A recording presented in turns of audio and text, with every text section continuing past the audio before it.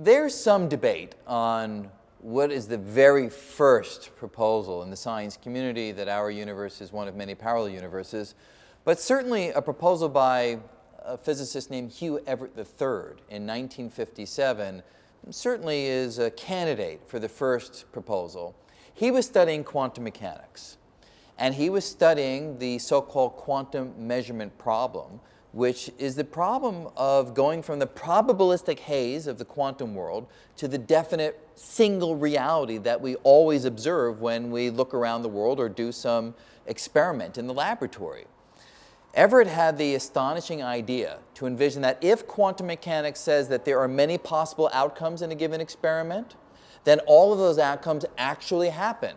Why do we only see one? Well, those other outcomes happen in other universes. And there are copies of you and me and whoever is doing the experiment there to witness those outcomes.